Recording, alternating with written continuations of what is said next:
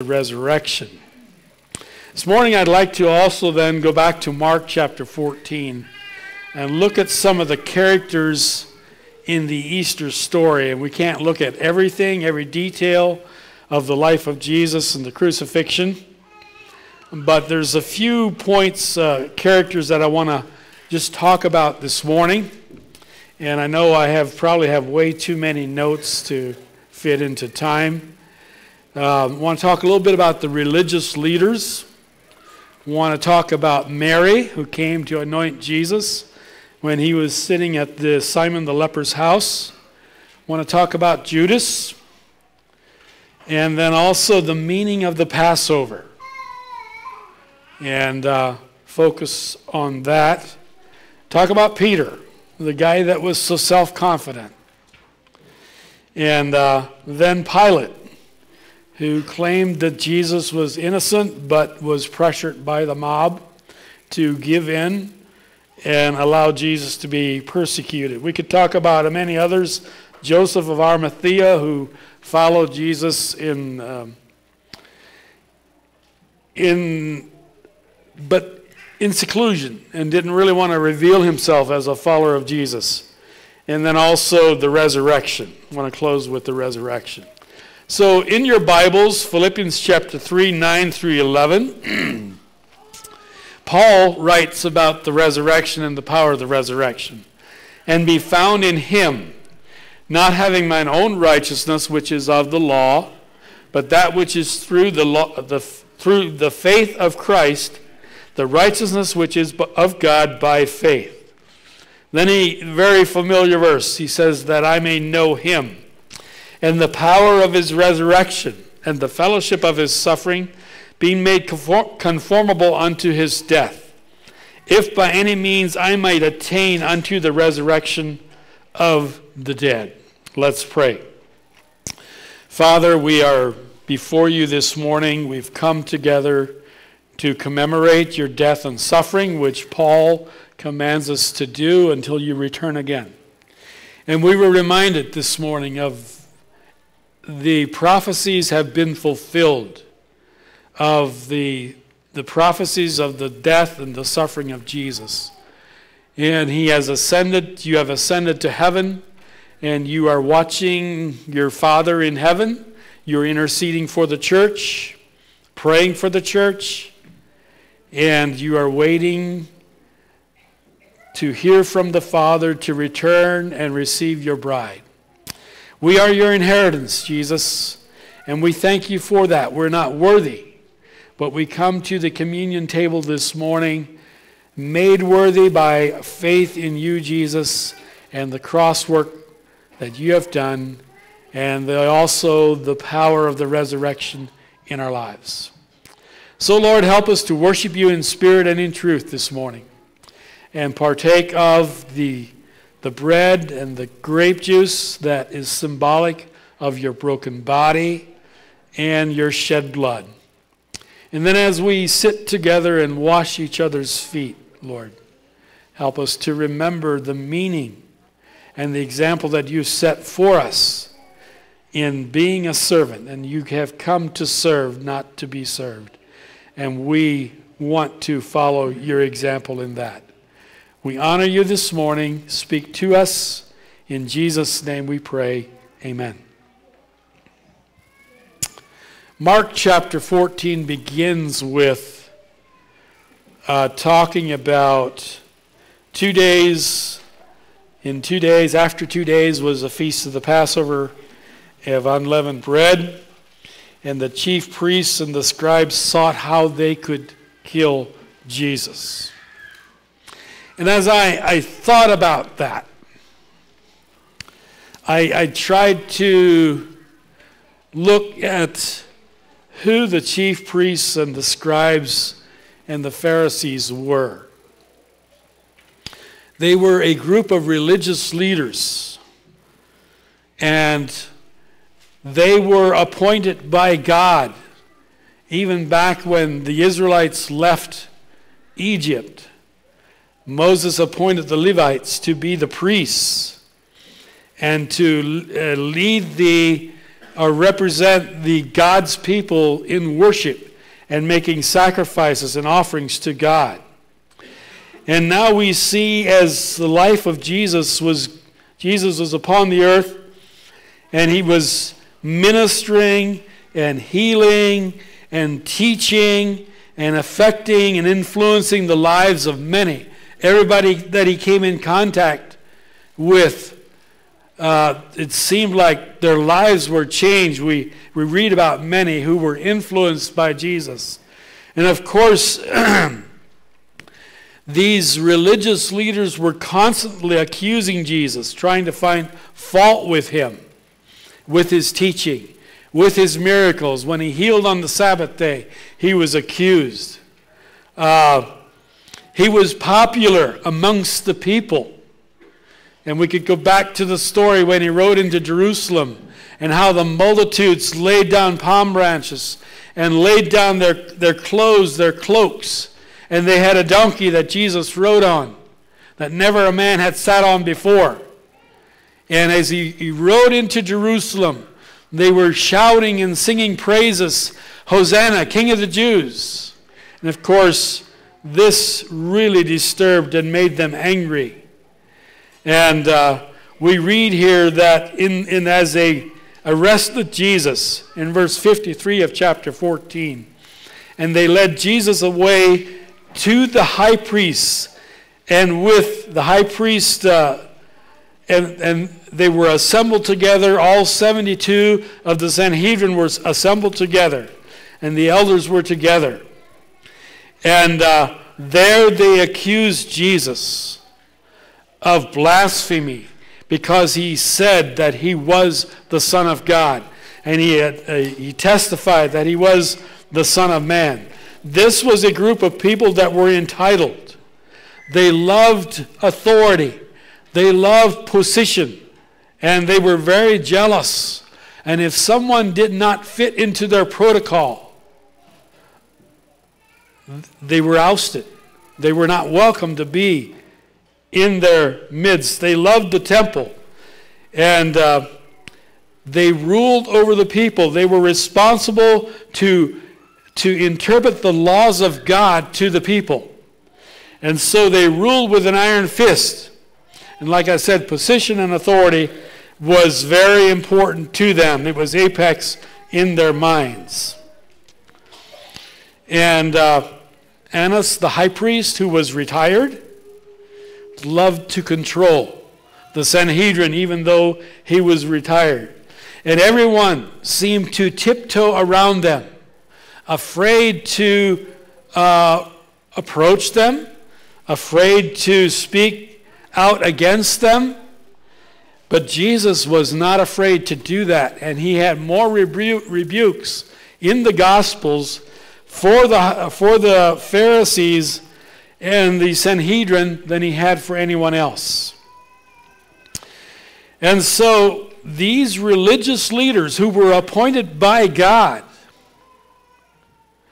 got together, and in craft, the Bible says, in a sly way, they decided they wanted to find a way to crucify Jesus. And of course, these were the men that Judas came to find a way and plan a way to betray Jesus. And we know this later in the life of Judas, after he realized that he had betrayed innocent blood. He came back to these religious leaders with remorse that he had done wrong. And here was a group of religious leaders that had no answer for him. They could not help him. They interpreted the laws of God. They explained the laws of God to people. And they told people how to live. And they ruled over them with iron fist. Yet they did not have an answer for a man that was despondent, in despair, and realized his wrong that he had done. And they said, "What's that to us?" Then in Mark chapter 14, we have a woman with an alabaster flask of ointment. John identifies her as Mary, the sister of Martha, and the sister of Lazarus, who was raised from the dead. And this act that Mary performed in the house of Simon the leper, who Jesus had healed, and Simon had invited Jesus and the disciples into his house for a meal. And this act that Mary performed in anointing Jesus in preparation for his death and burial really exposed the heart of Judas in a real way. It was probably a long-necked bottle, a bottle made of marble. And the way the bottle was used was you turned it upside down and had a small hole in the top of the neck. And you'd have to shake the bottle to get the perfume out. And Mary probably did not empty the perfume that was in the bottle. The perfume was spikenard or pure nard, which the oil was made from nard plants that came from India. Possibly. Very possible. And which made it very costly. And it was worth 300 denarii, or a year's wages, is what this perfume was worth. But Mary did not shake the bottle. She broke the bottle, the top of the bottle, off. And to the men that were sitting there and seeing this, probably Simon the leper and Judas and the rest of the disciples, they thought and expressed themselves as, what a waste this was. And Mary anointed Jesus' feet. Probably Jesus was sitting on the floor in front of a low table, and had his feet probably crossed and extended behind him. And Mary probably came up behind Jesus and anointed his feet. This was an act and an expression of sincere and total devotion to Jesus. Mary even probably did not totally realize what she was doing when she anointed Jesus. Her anointing of Jesus became a symbol that anticipated his death and his burial. And of course, it made Judas angry and exposed his heart.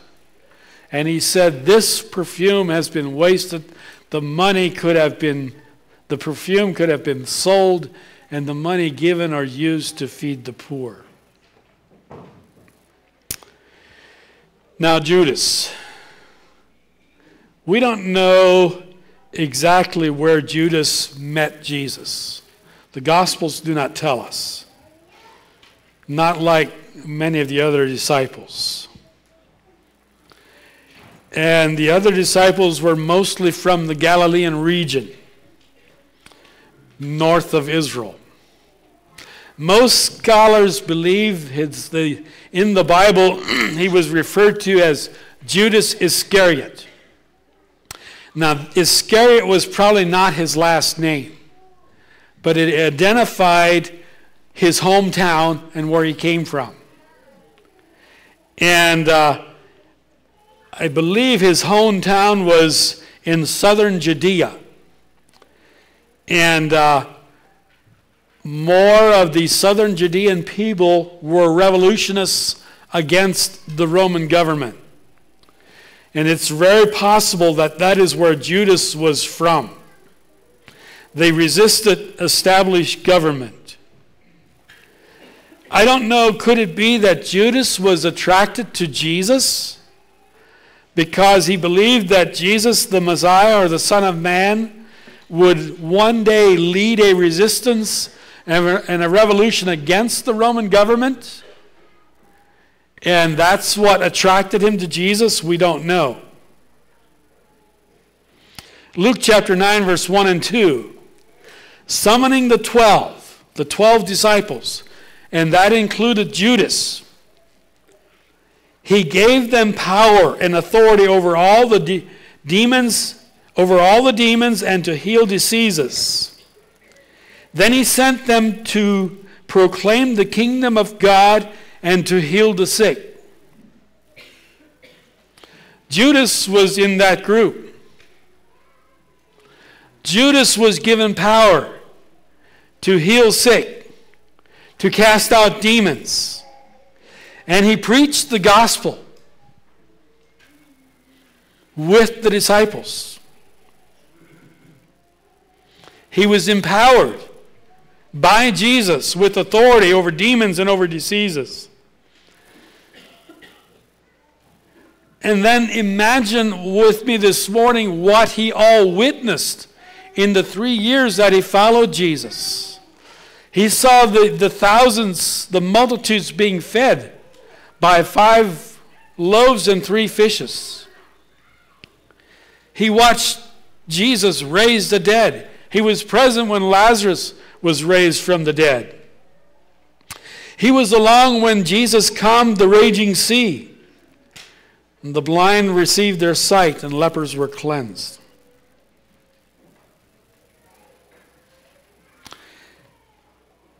If you saw Judas with Jesus, he probably would have walked through the marketplace with sold out for Jesus t-shirts. I don't know. Very possible. In today's culture. But we wonder, why did he follow Jesus? Was it for personal gain? Was it for his own benefit? Like I said, his reaction to Mary anointing Jesus with expensive perfume gave us a glimpse of a man with darkness hidden in his heart somewhere.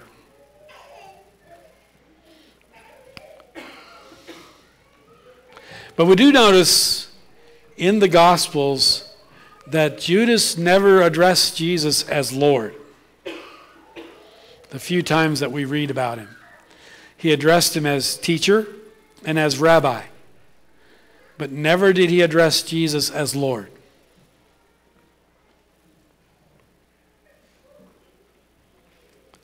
How could this happen? Chuck Swindoll reminds us that nobody suddenly becomes a villain or villainous overnight. It's a process. It takes some time. One step leads to another. And then one step leads to another. And then finally, another step leads to an act. The gospel writers don't tell much or say much about Judas. And we can understand why. But Judas' story is not about Judas, it's about Jesus. And it shows us the heart of Jesus, especially in the upper room.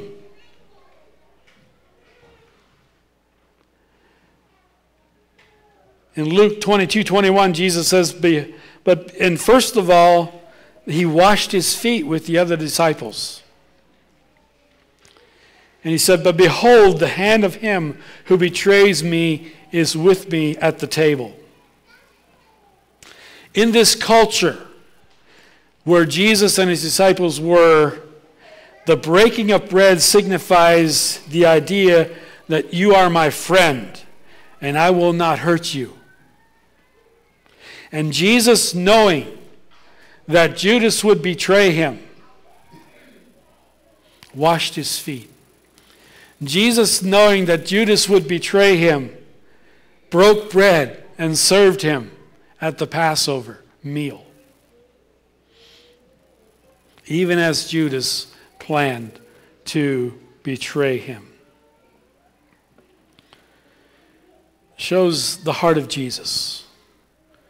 And I believe Judas would have had opportunity to repent in the upper room if he would have chose to.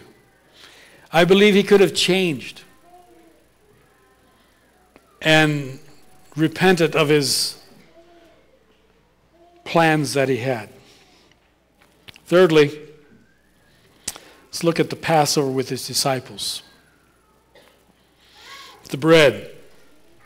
Jesus took the bread and said to his disciples, "This is my body," which symbolizes Christ's broken and crushed body.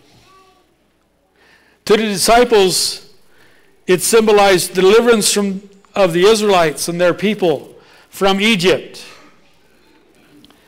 And Jesus, when he broke the bread and gave them bread, he brought new meaning to eating unleavened bread. In the new covenant, as we break the bread today, it's symbolic of the death of Jesus Christ. And not only is it symbolic of the death of Jesus Christ, but it also points out to us that we can, through the death of Jesus Christ, we can be separated from worldliness and sin. And in this case, where Jesus was, from false religion. And it also symbolizes the beginning of a new life in Christ, empowered by faith and being crucified with Christ. Then Jesus took the cup and he said, "This symbolizes my shed blood, the blood that I will shed for you." And to them, again, the disciples, they were thinking back to Egypt and the lambs that were slain the night of the Passover, where the death angel, was a death angel, we're not sure, but the curse of death was passed on the Egyptians by God.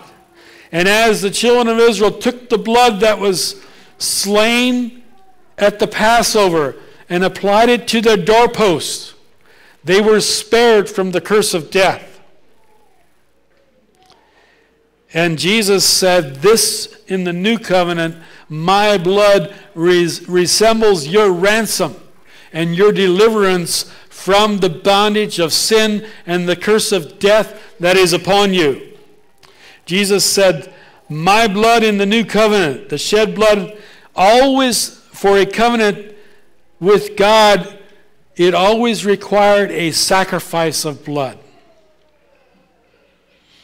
to establish a covenant.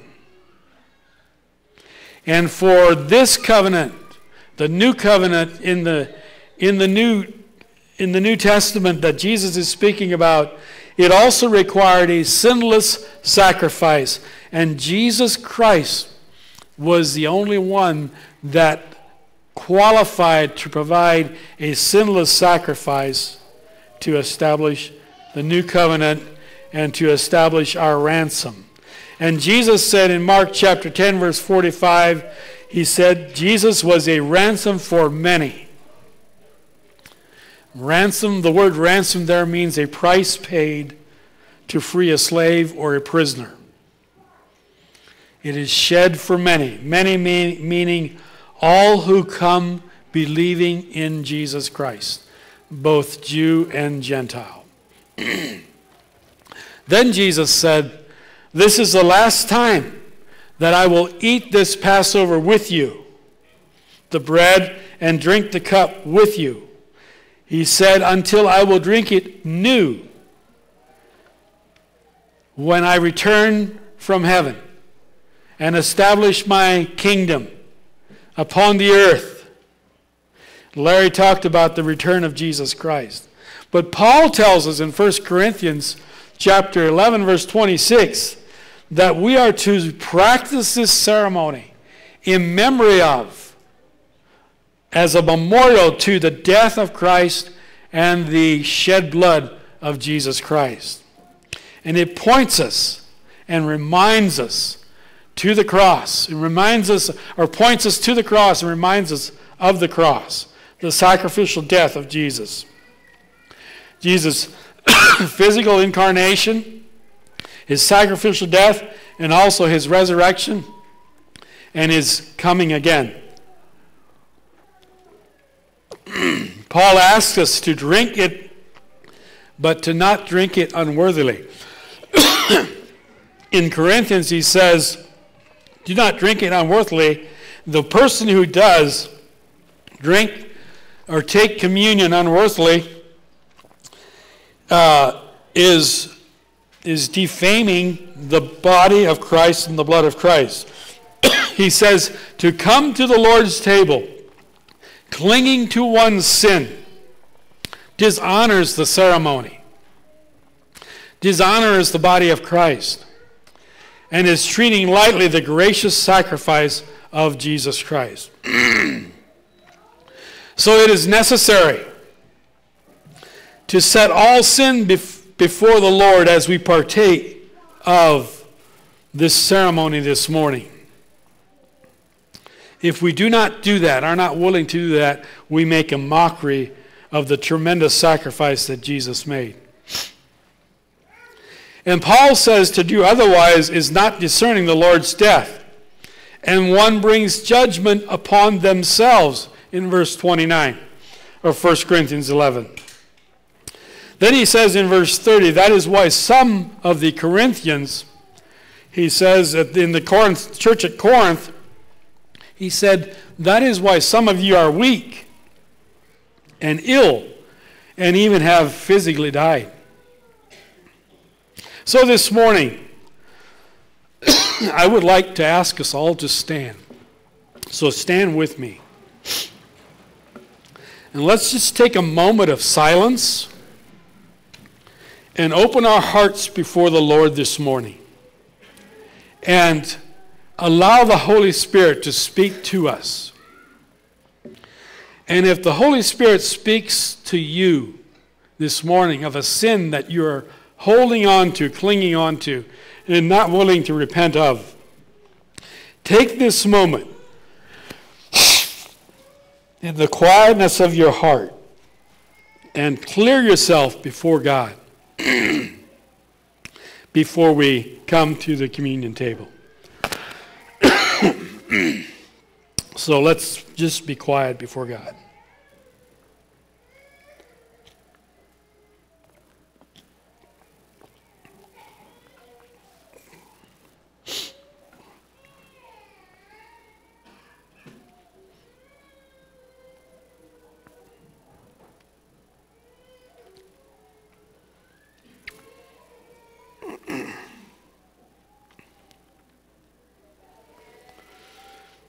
Lord, we take this moment to stand before you.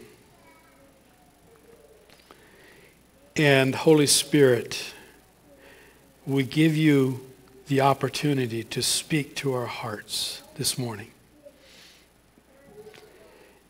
And we think of worldliness, the sins of the flesh, the lust of the eye, the pride of life,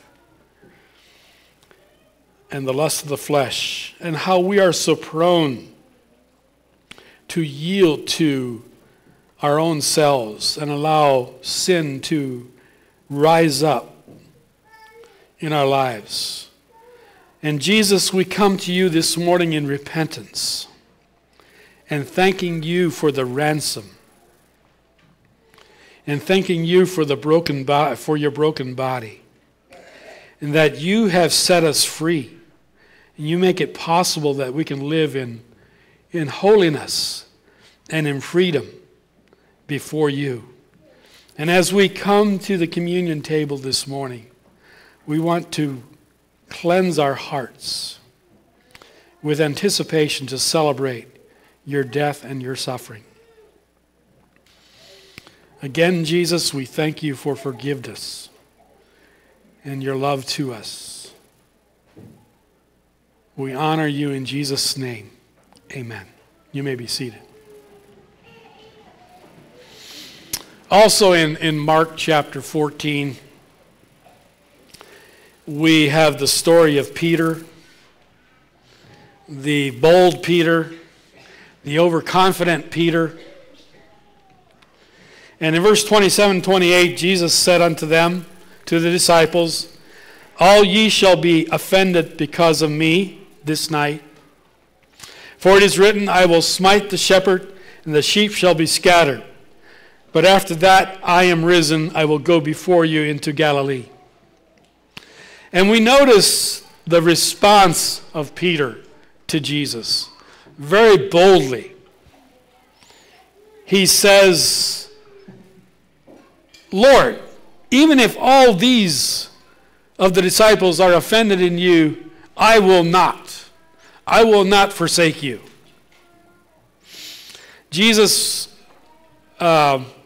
Peter had a busy week. He just came from the Mount of Transfiguration.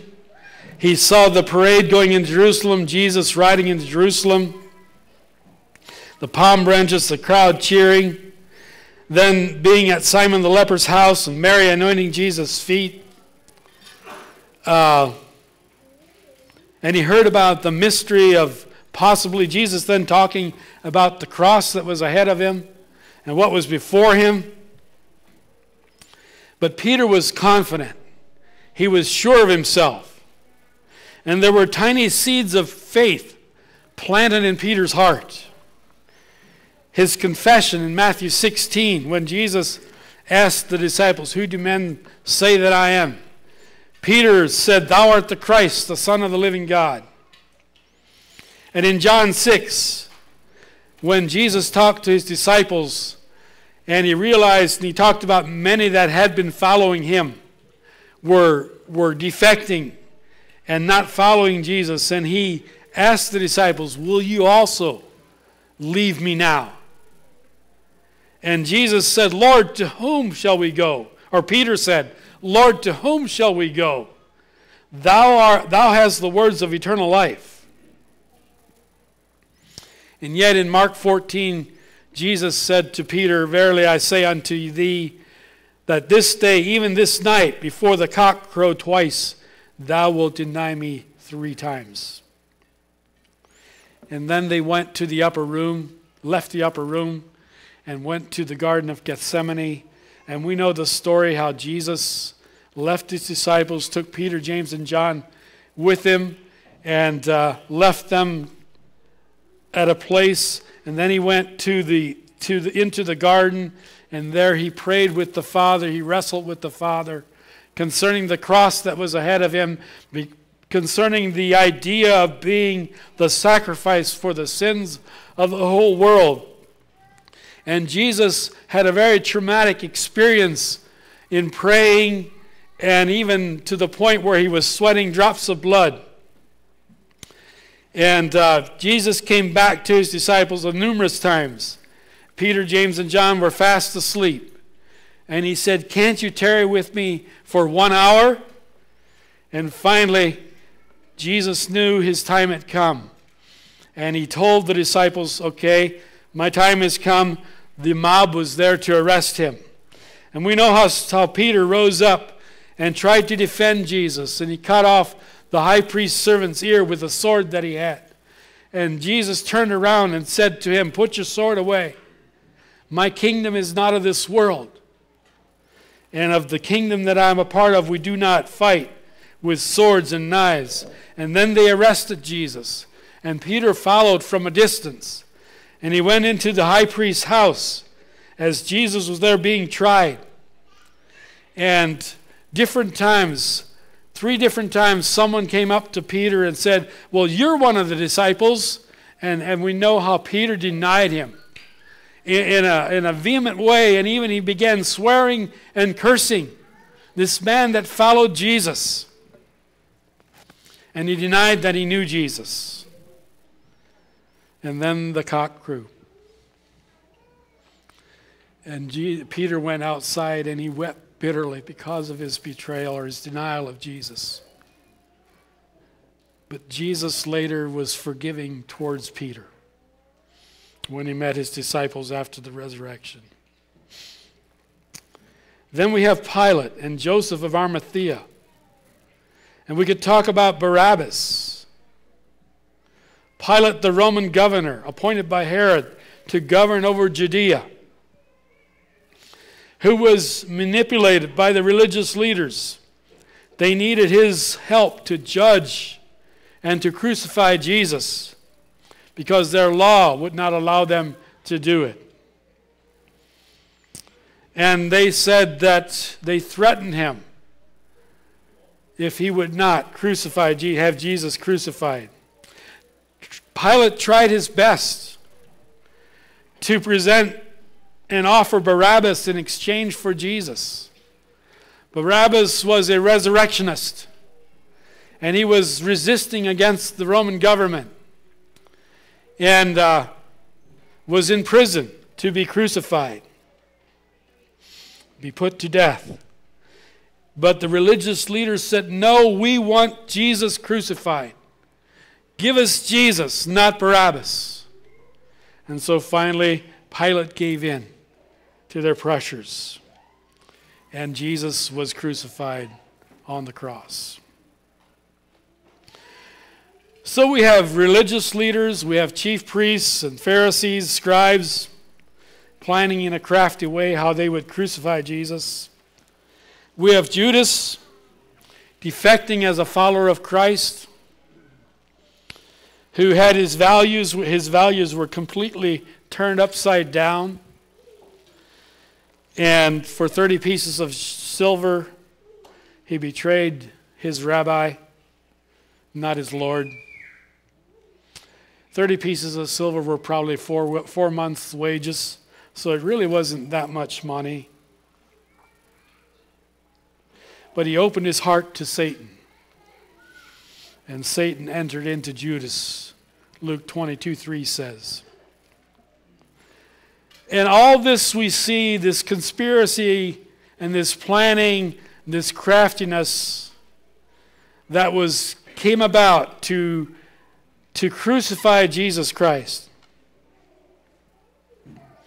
Nothing of what happened was accidental. Nothing caught the Godhead by surprise. Nothing rattled the windows of heaven. Dan Darling says in his book about the characters of Easter. All this evil work by Satan, working through men, to crucify Jesus was not a surprise to God. Jesus suffered death. John Calvin says, not by constraint, but willingly, that he might be a voluntary sacrifice for the sins of the whole world.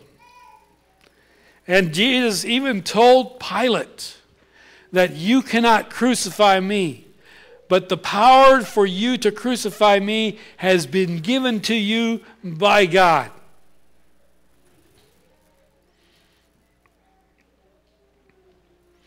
Now, was Judas responsible? Were the religious leaders responsible? Was Pilate responsible? And the Roman soldiers, were they responsible for their actions? Yes, they were. They were responsible for their actions. 1 Corinthians 2:7-8, Paul says that if the princes of this world, the religious leaders, had they known it, they would not have crucified the Lord of glory. And they could have known who Jesus was if they would have not been blind to the prophecies of the Old Testament. They would have recognized Jesus and who he was, that he was the Son of God, and that he was the Son of Man. Did Satan know that Jesus would be resurrected? Possibly. That would be an interesting conversation to have. John 10, verse 18. In verse 17, Jesus speaks about laying down his life.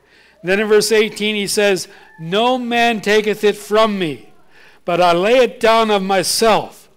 I have power to lay it down, and I have power to take it again. So Jesus, even though there was craft, there was planning, there were decisions made by men because of their greed for power, and money and wealth. They planned together to betray Jesus and to crucify him. And yet, Jesus, this did not surprise the Father in heaven. And it was not by accident. But Jesus gave his life, voluntarily gave his life to redeem and to provide a ransom for all mankind. Now let's look at the power of the resurrection. The scripture that we read from Philippians. Michael Rodelnik, who is a professor at Moody College and teaches Jewish history and is a Jew himself. He said that during the Roman Empire and the reign of the Roman Empire, 20,000 men were crucified, but only one was resurrected. That was Jesus Christ. The resurrection most graphically displays the extent of God's power equivalent to creation, if not greater. Power over death, which is the last enemy that we have. Power over the physical and spiritual world that we are enslaved to. The death experienced by Adam and Eve when they were deceived by Satan and gave in to temptation. They were separated from, it was a spiritual separation. They were separated from a relationship with God himself. And because of this Adamic nature that we inherited through birth, the Bible says all have sinned and fallen short of the glory of God. And so let's not be too hard on Judas. Let's not be too hard on Peter. Let's not be too hard on the disciples for defecting and not following Jesus, because we have that very same potential in our sinful hearts.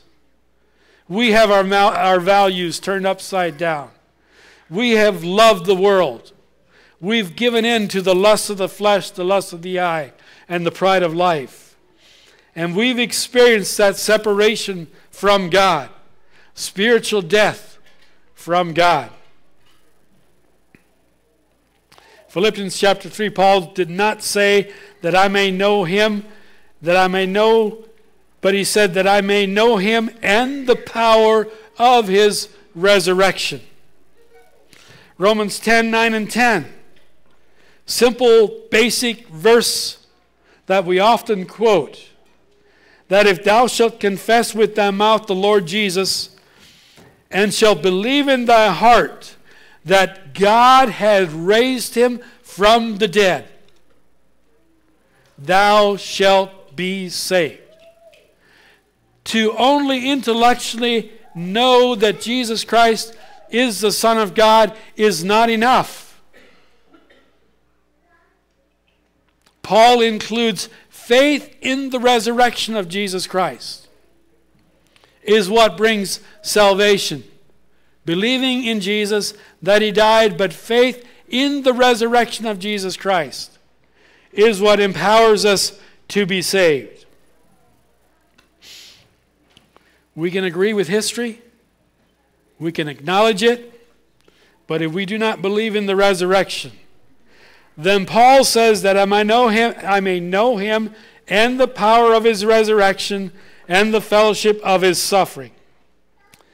Many refuse to follow Jesus because of the fear of physical suffering. And we see that in the Gospels. The more Jesus pointed to the cross that was before him, and as he approached the death through the cross, less and less people were willing to follow him.